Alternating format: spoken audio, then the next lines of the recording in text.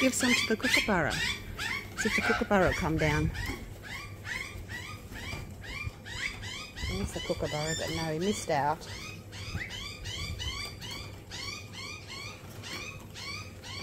A couple of big crows. Did you get some, Cookie?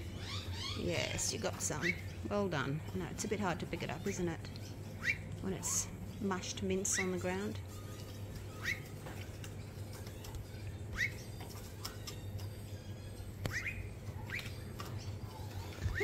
Look at all the blossoms.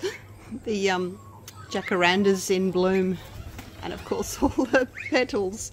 All the flowers fall down onto the deck. Oh my gosh. I need to get the blower out and blow them away. Hang on, I'm getting another scoop, guys. Wait a minute.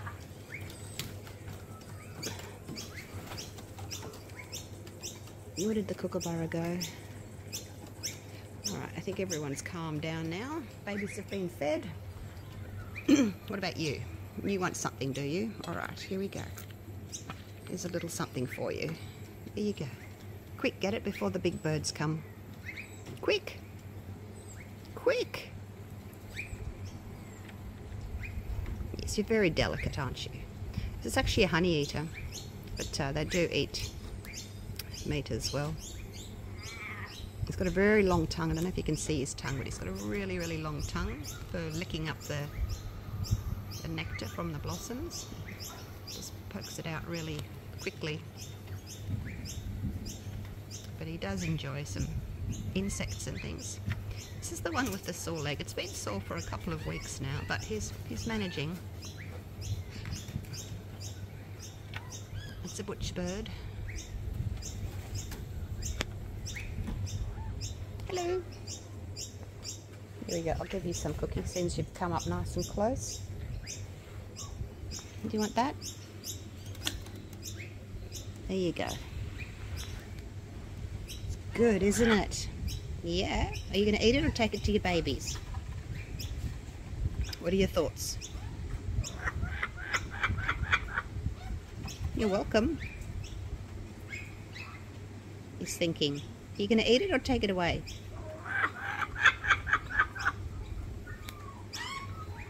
No. He's taking it away. He must have babies in the nest. Well, maybe we'll get to see babies soon. Alright, you guys. I've got to go and do some work. See you tomorrow. G'day, guys. Welcome back. Welcome to Pouring Your Heart Out. It's Fairy Day. It is. And I'm going to do one in kind of reds and oranges today.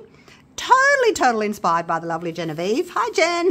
As usual, I love her blooms. Her fairy flowers. All right, so I've got a little bit of just black little tiny stones. I have made up more because I want to make some discs. So that's going to be my center. I've got my white in here. I've used the Cast and Craft today. I find that it's got a much higher ratio of oil to pigment paste, so it's just a little bit lighter and kind of floats. So I've still kept it quite transparent. You can see the stick right through it. I'm using a dirty stick so you can actually see through it. So that's that. Now my edge, you know how I normally do my edges in a metallic like this one, like these little tips here. So I love this one. I'm going to try and get that again, but different colors. So I've got in this little cup, I've got some Super Bronze and some red mica powder, and I've just mixed those together in here. And I've got a tiny bit, that's only like 5 grams of resin, just a tiny little bit, just to do my tips. About that. You want to make it opaque enough that it drops down. We'll see what that looks like. I don't know. Just like like a burgundy, I guess. Look at that. It's pretty. So that's those two in there, and that's going to be for my little tips. I'll do those in a minute. But I'm going to do beetroot. This is by Octopus Inks. I better give it a shake. I don't like shaking it because it spits at me. All right, and I try not to open the bottle over my resin because sometimes it's got little dry, crusty bits around the side. And I don't want it falling into my resin. I don't know how many to do. 1, 2, 3, 4. Let's try 4 and see what that looks like. So it's like a purpley, I guess. I thought it was more of a red, but no. It's a beetroot. Beetroots are kind of reddy purple, aren't they? Anyway, beetroot. That's quite dark. I think 4 will do. 4 will do. Let's put the lid back on that. I'm going to write that down. 4 drops of beetroot. All right. Keep stirring it though. Make sure you stir it really well so it's no longer streaky. And I know it looks really dark in there, but when you lift up your stick, actually I'll just clean the stick so that you can see what colour that is. See, it's still really transparent. It just looks really dark in the cup there. So I've got about 1 ounce of resin in this one. This is my highest amount, maybe a little bit over. The highest amount that's going to be on my exterior, and then I've got slightly less of this one. This is pumpkin, also by Octopus Fluids. It's a resin ink. It's not an alcohol ink. Open it over there. Let's try the same. 1, 2, 3, 4. It's not going to be as dark though because it's just, you know, it's a lighter ink to begin with.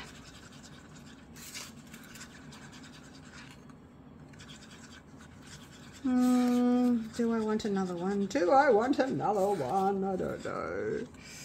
That looks quite a lot lighter than that. Let's go another. Let's do another 2. So 6. It's just a lighter colour. I'll write that down. 6 pumpkin. All right. So those are my colours. I've got my white, which I'll put into my piping bag. I've got my beetroot. I've got my pumpkin. So when I did this one, I did the lighter colour puddle in the middle, and then I poured my darker colour around the edge. I'm not going to do that today. I'm going to do more of a puddle pour today, just so that I get a bit more of a blending. All right, so here we go. Just going to pop this into my little crevices here of my Cascade mould. I am using the Art Pro resin by Resin Pro. I'll link it for you with a coupon code down below. The resin, that is. I'll also link the mould as well in my description if you want to get the Cascade mould. It's my most popular mould. Everyone loves it. I love it. So I'll pop that down in the description for you as well. So this doesn't take long. If you wanted to, you could dust these with mica powder first. You get a similar effect. I guess this is just a little bit more kind of blended because it's wet as opposed to dry, and the dry just stays where you put it. Whereas the wet resin kind of moves a little bit, and you get a little bit of that mica powder that's in here just kind of flowing a little bit. I'm trying to pull it up to the edges, but it just wants to fall back down. That's fine. Once I put the other colours on, it'll kind of push back a little bit. So that's it. I didn't use it all. It's fine. Alrighty. Spilt, dripped in there. Let me get my little, I'm trying to get a baby wipe out.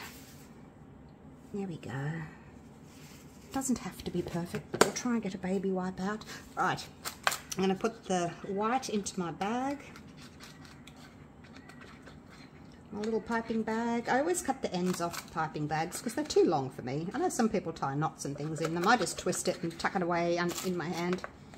So I use the small piping bags I get from eBay. There's small, medium, and large. I get the small, and then I just cut the top off as well, so it just fits over my little cups. And these are 120 mils, little espresso shot glass cup.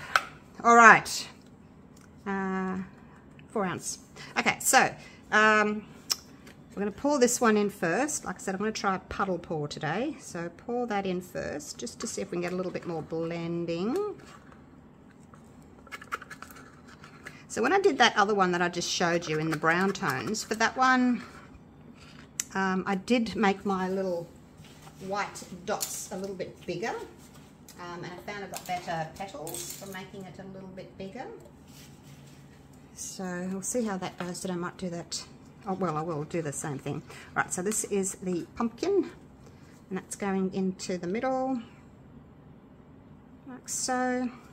You can do either, you know, you can put the lighter colour in the puddle in the middle, and then just pour your other one around the outside of it if you don't want them to blend too much, but I'm trying to get them to blend a little bit today, so we'll do it this way. All right, that can go out of the way, that can go there. The rest of it I've got here. This is my push. What do I want to put in my push? Actually, I might put just a little bit of this pumpkin into my push. Now I'm just going to pour over my toothpick and let it just get a little bit on there. We'll see what that looks like. I don't want it too dark. That'll be fine. So I call it a toothpick full, okay? Whatever falls onto the toothpick and the rest of it falls off. So that's just going to be in there. That's my clear push. So for this first amount of resin for the Art Pro, I did 100 grams of A and 66 grams of B. Art Pro is a 3:2 resin. So that's what I've done there. And then after I finished, I will make up a clean, fresh little bit of resin for my second push. All right. Now, I have got my mold up on a trivet, see, just to keep it up off the bench. A little bit of airflow underneath it. I find that my resin cures slower, which is what you want. You don't want a fast curing resin for this technique. So I just twist it and then tuck it in there. So I'm going to make my hole a little bit bigger. I don't know if you can see. I'm going to cut about there. I'm not going to do it here because it's going to go into my resin, but probably about 3 millimeters, maybe. Like that. Can you see that? About 3 millimeters, 2 or 3. All right, now we're going to start the dotting. Look at all that copper gone over the edges there. Oh gosh, I hope those are not too big now. So yeah, I'm going to try for slightly bigger dots and little gaps in between. I'm not putting the white right up against the edge because I kind of want a little bit of the darker edge. And when I do my push, the white is going to flow towards the edge anyway. So I'm not going to put white right into the edge. So here we go, dotting, dotting, dotting. Feel free to fast forward. So you're making my dots a little bit bigger, spacing them a little bit further apart, just to try and get, like, you know, puffier, bigger, puffier petals. I have done it with small, really tiny drops, as small as I could get them, heaps in there. Yeah, I just didn't like the effect as much as what I do when I do the bigger dots like this. All right, so that's it for the first amount. Now I'm going to pour this in. Just find your middle, pour that in like so. You don't have to scrape it out, there's plenty there. All right, twist this back up again and start dotting. I'm going to start, whoa, I'm going to start halfway between where the white section is, about that, going in the middle of those drops there.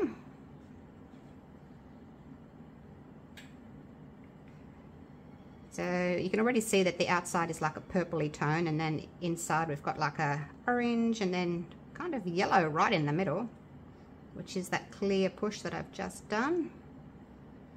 Clear with a half a drop of orange. Light orange. It's just yellow basically, really, isn't it? It's basically yellow. I'm going to go back into the middle again now. And I am going to go just around the outside again, just to help push all those dots in. So basically I'm just doing the same as what I did on the first layer of dots.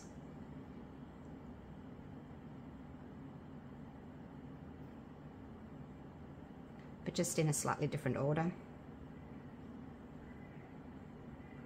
And again, not going too close to the very edge. Try and do this as fast as you can, so that your resin's not going to start curing. Okay, all right, so that's that done. Now I've got a little bit of white left. No, I'm not going to do any more. I'm not going to do any more dots. Leave the white there. I'm going to mix up a tiny bit of resin. I'm going to use a fresh cup, and I'm only going to do 28 grams of A and 18 grams of B. I'll be right back. I've got my resin in here, and I'm mixing quite fast. I'm actually trying to create some bubbles in my resin, just to help the white dots kind of float a little bit rather than drop straight down. So it's really hard to mix a tiny little bit of resin slowly. So anyway, I'm kind of whipping it. Now, this technique that I'm doing here, totally inspired by resincourses.com by Micah. She was the original creator. We have seen lots of people do it, change a few things, make their own. But so this is basically a fairy flower. If you've seen Micah's fairy flower, you'll know that she puts the colours in, she puts the dots in, she does a push and then leaves it. So this is kind of like a triple fairy flower. It's dots, push, dots, push, dots. Yep, dots, push. Yeah, 3 layers of dots. So it's a triple flower. Triple fairy flower. So that'll do me. Still got 24 seconds to go, but it's still it's only a tiny little bit of resin, so I don't need to mix it for a full 4 minutes. 3.5 is fine. All right, so I can see that white has pretty much fallen to the bottom already. So we're just going to pour that in. We don't need all of it. You don't want to overfill the mold, so you've got to be careful about that. Now, this is our 3rd layer of dots, and I'm going to go kind of, oh gosh, where the purple ends. You can see where the purple is there. I'm just going to start about here. That being one big dot after I twisted up my bag. Hopefully it'll be all right. I didn't mean for that much to come out. So the resin's still moving, because I've just poured in that fresh batch of resin, and it was, it's nice and thin. Hopefully it'll move everything out. I'm just going to go around the outside. I've still got a little bit of white left.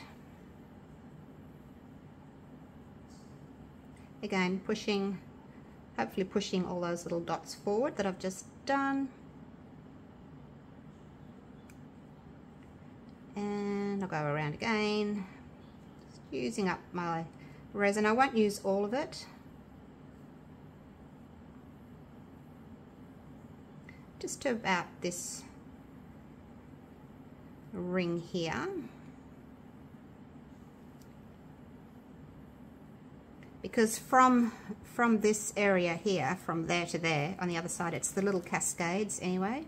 So you don't need more dots on it, I think. I don't think I'm very central though. I'm going to go a little bit more here, just because I don't feel as if I'm very centered. I feel as if I've got more on that side. And then that's it. So I've got a tiny bit of white left, but that's fine.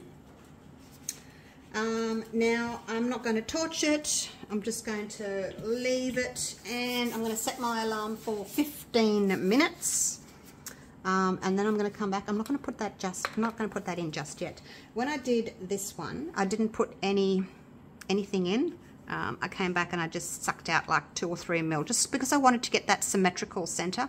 I find if I don't, it's just kind of blobby. Whereas if I suck some out and go, I kind of get that suctioned kind of puckered look in the middle. So I'll do that. So I'll take a little bit out. Well, I might not take a little bit out, but I'll put that in. All right. I'm not sure what I'm going to do. Anyway, I'm going to cover it. I'm going to come back in 15 minutes, see what it's looking like, and then put in that crushed glass. See you soon. All right, so it's been 15 minutes. Move that away. And let's go down and have a little look. So it's all closed up. It's not all that symmetrical. On the top left there's a little bit of space where there's no white. So yeah, but it's looking really good. Looking good. There's the edge. Like I said, I don't want too much white on the edge because I want it to be a little bit darker and then the lighter in the middle. So it definitely looks as if we've got a little bit of purple there and then lighter in the middle. But there is a lot of this bronze sort of floating over the top, which you won't see that because it's going to be the back. So I'm going to pop your back up on the stand and I'm going to just suck out just 2 mil. 2 mil. Like I said, just to get that little puckered kind of look. I can't see if it's focused. Right, that's it. Then I'll put the black in. With my leftover resin from that second push, I added some green, 3 different green glitters, and I'll make some dots. I don't really have, I've got a light green. But anyway, I thought I might do a dark green as well. They're great. Leftover resin. Oh, all right. Now, I will give it a bit of a torch now. Oh, I need to get a new syringe out. I think I've got a pack of 20, something like that on Amazon. And I can generally get about, if I look after them really well, clean them really well each time, maybe 6 uses out of them. Just depends on how well I clean them because then they lose that easy glide. Alright, so because I've got some clear there without any white dots in it, I'm just going to pop that, I'm going to touch the bottom, lift it up just a millimeter or so, and what have we got? I think I take out such a little amount. It's like 2.5. Yeah, 2.5 mil. And I'll just squirt that out. Make sure you clean it. I do have my little cup of alcohol in here, isopropyl alcohol. I'm not going to do it near that in case I splash, but I just go up, down, and clean that little syringe out. And then I also take the plunger out and then swirl it around in the alcohol and then clean that as well. And I just spilled my alcohol. All right, now we've done that. So now, can you guys see? Hopefully you can see that it's all nice and symmetrical and puckered there. So let's just plop a blob of this into the middle. Make sure you don't drop it anywhere else but the middle. It's a bit difficult for it to drop now because it's getting quite thick. Make sure you don't drop it anywhere else. But you can, because it's a dark center, you can kind of see, you know, where it's going, and then maybe you can change it a little bit if you want it to move a little bit. But I think it's pretty good. Like, I don't mind if it's not totally round or anything. Okay, now my leftovers. If you don't want to watch, you can fast forward to the end of the video, but I'm just going to make a few little, this is just a sheet of plastic. So I'm just going to, I think it's better to do it when your resin's like slightly thicker so it doesn't spread too much. I find if I do it too early, it just spreads, joins up with its neighbours, has a bit of a party. But yeah, you can always trim them. If they end up being too big, you can trim them for sure. But it just helps if you wait until it's a little bit thicker and chunky like that. I mean, this one is chunkier than my green one anyway because it's stones. So it is more chunky. Chunky. So just drop some out. And then you can come back with either a stick or a toothpick and just kind of level them out a little bit. Might get one more out of that. Yeah, I think it's really handy. It's just easier to put down a disc to begin with rather than trying to add your glitter later. And then sometimes you can't see where it is and it falls in in a kind of shape that you don't want, or it's glitter and it floats away. Come on. Oh, there we go. So that's those. So what you can do is you can just grab your toothpick and I just kind of flatten them out a little bit. They will flatten, but just to kind of give them a little bit more of a round shape. This one's a bit small. So have a go with your little leftover. You really don't need a lot, and it just gives you some little discs. You can use them on your 3D blooms. You don't have to use them for fairy flowers. You can use them on your 3D blooms, which is nice. At least you know that your centre's going to be in the middle and it's going to be round, which is a bonus. This one needs a tiny bit more. Anyway, I'll do that later. Let's get on to this green. Now the green's still quite runny because it's not as thick full of glitter. So I'm just going to put little bits, try to put little bits on. It's a bit harder. And because it's runnier, it will spread more. So don't put them too close to each other and don't make your dots too big. Because like I said, they will spread out. You'll be surprised how much they spread. So don't make them too big. So that's basically what I'm going to do. I won't bore you with showing you me doing all of these. But when it's time to unmold, well, actually they probably won't be ready because they're so thin. They take so much longer to cure. But I'll show you in another video what the finished items look like. The thicker the resin, the faster it cures. So the bloom or fairy that I've just done, I'll be able to unmold that in about 5 or 6 hours or so. I will be putting it in about a couple of hours. I'll be putting it into my curing machine. But these, they'll take a lot longer because they're so thin. Don't worry if you dribble a little bit. Once it's cured, you can just trim that off. That one's going to be a bit big anyway. All right, so that's it for me. I will see you when it's time to unmold this. Wish me luck. All right, it's done. I've just taken it out of the curing machine, so it's still hot and bendy. Hot and bendy. It should be a thing. All right, let's have a look. Wonder if it's worked. What's that little red thing doing there? Oh gosh. Little tip of red. Still very soft on the little tips there. Okay, got some transparency there. Just through the edges there. All right. Oh, I'm so nervous at this point. Who's like that? Hey? You're just so looking forward to it working, aren't you? And it's so depressing when it doesn't work.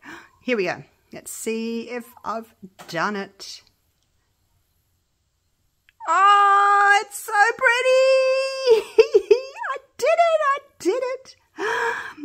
It's very pink. Little tiny bit of the orange. But in saying that, I've got the orange on the tips. So it kind of blends in. Now, can you see what I was talking about? Where I said I wanted some blending. You know how I put the puddle down and then I poured the orange puddle inside that? And it kind of makes, if you look really carefully, you can see like a little bit of orange in each little petal. It kind of blends rather than just being one colour, like this one. This one's pretty much just all one colour. And then the dark is along the edge. But because I did the puddle pours, we've got more blending happening. Oh my gosh, you guys, I did it. I'm so excited. So you can just see that little bit of reddish, bronzish tips there. And the petals, oh, they're so pretty. My black, it's a little bit off center. It's not too bad, not too bad. You know what, I'm gonna put just a couple of little black dots just in there, just to balance this a little bit, just like this. You've seen me do it before. It's okay. We're just cheating just a tiny bit. Don't stress. It's all right. We can do it just a tiny bit, just like that, just to make it look as if just a little bit more Just a bit more symmetrical, that's all. That's not really cheating, is it? It's not. It's fine. Look at that. It looks much better already. So, yeah, we can do that. Not a problem at all. So, feel free. I won't tell anyone. You can just add a few little dots just to make your center more centered. But then, of course, when your little discs are ready, we can use those next time. That way you don't have to worry about anything moving. All right. Let's have a little look. I'll put it on the edge here so that I can pick it up. Let's go and have a look at it without those bright lights on. Kick my stool out of the way. Okay, here we go. Here we go. Let me know what you think of this colour scheme. I wish I had more of the orange in the middle.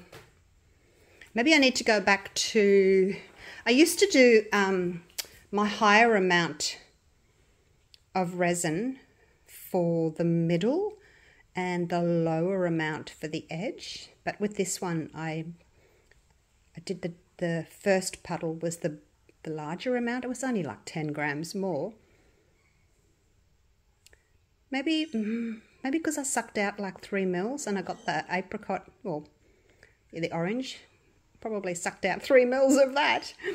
I think what I'll do next time, if I'm going to do puddles next time, I think what I'll do is I'll just make the first puddle a little bit less resin. I don't know. I don't know. Every time I do it, it's different. I'm just sort of thinking out loud of what I can do. Let's have a look up here. With those lights. That's pretty accurate light there, not too bright. It's really pretty. It's really pretty. There's the copperish, reddish tinges on the sides there. Love it. Oh my gosh, I think I've got this, you guys. I've done 2 in a row and they've both worked, so yay. I've written down my recipe. Excuse the dogs. So I've written down my recipe, so I'm following it to a T. So hopefully I'll be able to put up a nice fairy flower each time. So yeah, don't forget, I will link resincourses.com website down below, and also where you get this gorgeous cascade mold from. All right, thank you so much for watching. Let me know what other colors you want. I should probably do like a blue next, hey, shouldn't I? Because I've done the browns. And do you like it with no center, or do you prefer the center as well? Let me know what you think down below. All right. Oh, thank you so much for watching. I need to go and decorate my Christmas tree now. Whole family's coming around shortly. I'm going to put on some Christmas carols and some food and cocktails and decorate the tree. It's our yearly tradition. So, yep, I'll see you all real soon for the next video. Thanks so much for watching. Take care. Bye for now.